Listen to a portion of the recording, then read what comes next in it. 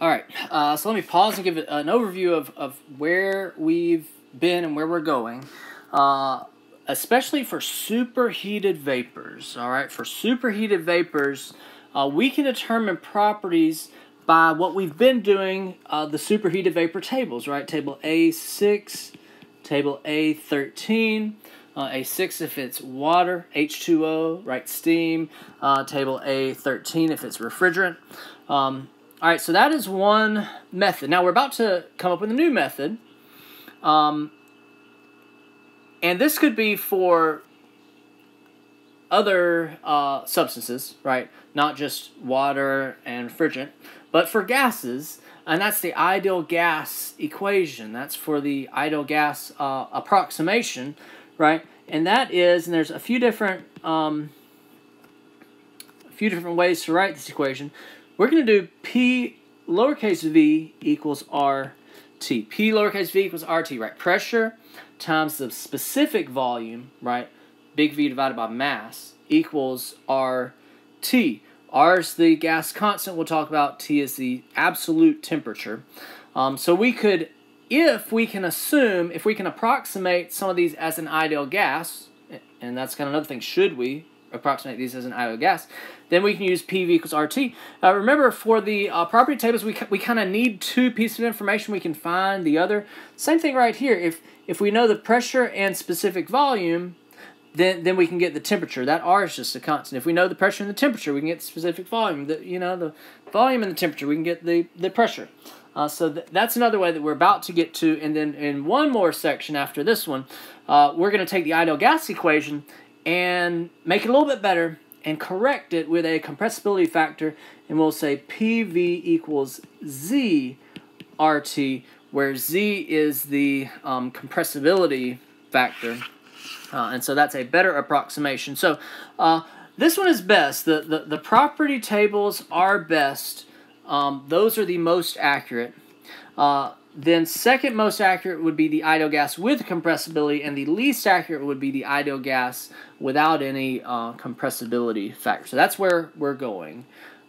We can get some of these properties in different ways. Now, some of them, maybe there are no tables. Like if we're talking about oxygen, if we're talking about some things other than water, maybe there are no tables, and so we just need PV equals RT. But sometimes we can have, three different options to get. And again, these are for gases. These are for gases. If it is a saturated liquid or saturated mixture, we definitely should not use the ideal gas equation or the ideal gas equation with compressibility. All right, so anyway, here's the ideal gas equation of states. Because those property tables are bulky, and you see how much room it takes up just to get the property tables for water, and then are we going to have property tables for all these other different substances? We can, yes, and we do have some, but there are other options that are somewhat accurate, and these are equations of state, an equation that describes the relationships between properties of a substance. So the ideal gas equation is PV equals RT. Let's talk about this. This is pressure. Pressure times specific volume equals the gas constant for that substance times the temperature. This has to be the absolute temperature, right? In Kelvin, if we're in English units, Rankine if we're in, Kelvin if we're in SI units, Rankine if we're on English units, not Celsius. You will get the wrong answer if you plug in the temperature in Celsius. All right, so R is the gas constant. This is in table A1. Table A1. Let's go there. Let's go there. We haven't used table A1 yet. Very beginning. All right, so table A1. The gas constant right here for air, for water right here. So some of these, ammonia, carbon dioxide. helium, nitrogen, oxygen. So that's the R gas constant. Look at the units there. Kilojoules per kilogram K. But they help us out here. They help us out here. This is also the same as in kPa meters cubed per kilogram K. kPa meters cubed per kilogram K. So this is generally what I plug in because I know I have pressure on the left-hand side of my equation, and my pressure is probably in kPa. In English units, we would look at table A1E. Right? In English units, we would look at table A1E. All right, R, here we go, R is the universal gas constant divided by the molar mass, where R universal is 8.31447, and M is the molar mass. Let's write that in our notes. Yeah, there we go. R is also the universal gas constant divided by the molar mass for that substance. But we won't have to use this if we just look at table 1, A1, and get that gas constant for that substance. All right. So unit's going to be a little bit tricky, but if we plug in the pressure and plug in the V, and if we know the R for that substance, then we can just rearrange and solve for T. Or if we know the P and the T, we can solve for V. If we know the V and the T, we can solve for P, right? Okay, many times we're going to kind of go from maybe one state to a next. So if we have something where if it's a closed system, which is all we're looking at right now, closed system means there's no mass going in or out, so the mass is constant. It is changing states, and we are assuming ideal gases.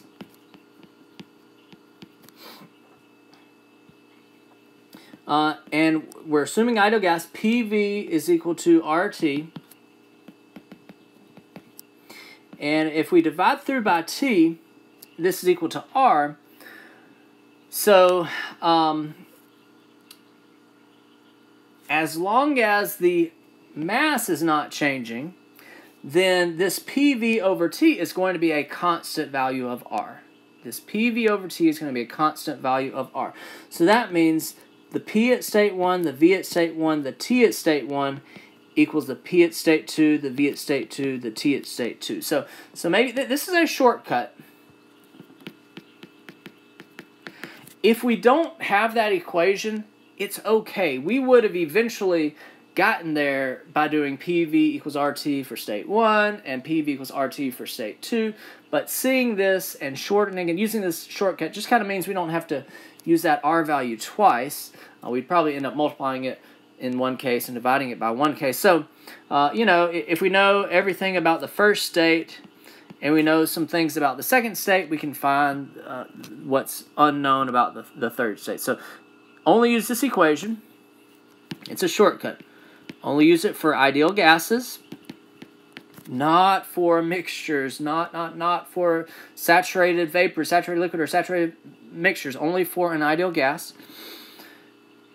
And if it is closed, if it is a fixed mass.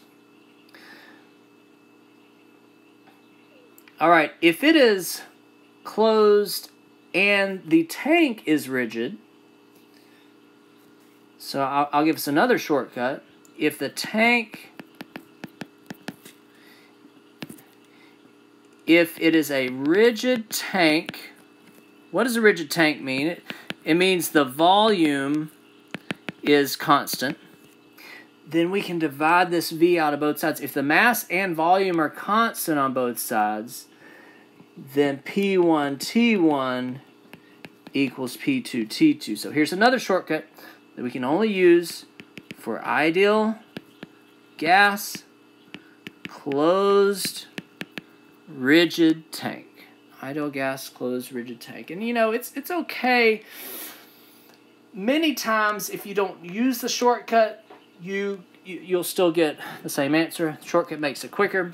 Sometimes if you don't use the shortcut, then you just have to say, I'm not told anything about the volume of this tank. Let me just assume a volume of 1. You kind of end up multiplying it somewhere and dividing it by in another location. All right, so anyway, 2 shortcuts to use for ideal gases if it's closed, and ideal gases if it's closed and rigid. All right, but we're talking about ideal gases. I mean, is water vapor even an ideal gas? You know, I don't think of water as a gas, and maybe especially an ideal gas. Well, and I don't have this open, but if we look at figure 345 on page 137, and I don't have it to show you, but it'll show you the error in assuming it's an ideal gas, and you could see that at very low pressures, anything lower than 10 kPa,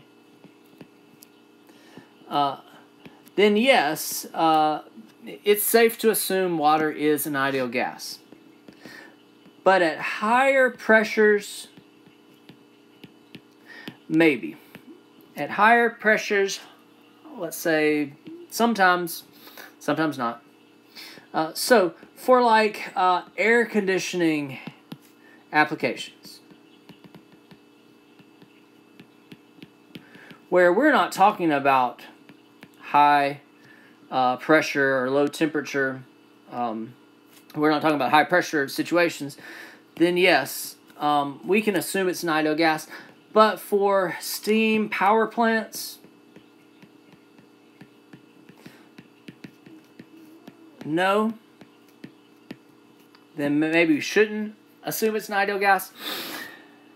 My thing is, the further away from being a saturated vapor, the better, right? If it's close to being a liquid, close to being a mixture, we should not use ideal gas. And I can't emphasize this enough, is if it is a mixture, do not use ideal gas equations. You will get completely different and completely wrong, huge error in your problems, okay?